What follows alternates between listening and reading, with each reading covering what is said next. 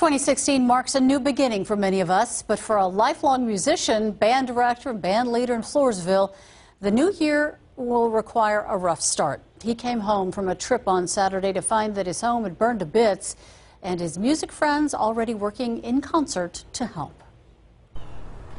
The sounds of silence filling the air in a home that used to be filled with music.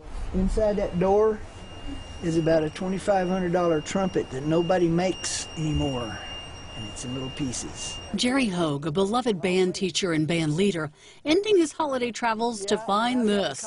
You could say it was the night the music died at his home in Floresville. Oh yeah, this is my bedroom.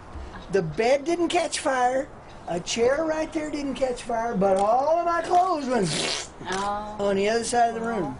Time for a new wardrobe, Jerry. Yeah, we're working on it. His positive attitude, the result of what he says is good karma.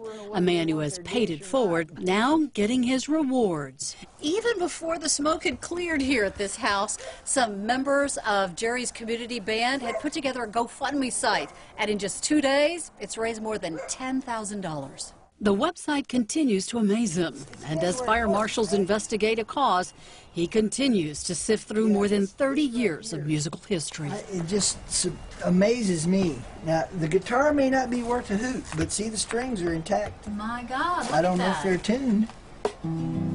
Yeah, to some still extent. in tune? To some extent. His optimism about the future striking a lovely chord to those watching on. The band teacher giving a lesson in starting over amid disaster. I was thinking 5 or 6 months ago, it's time, way past time, that you downsized. Well, now, Ursula, it's downsized.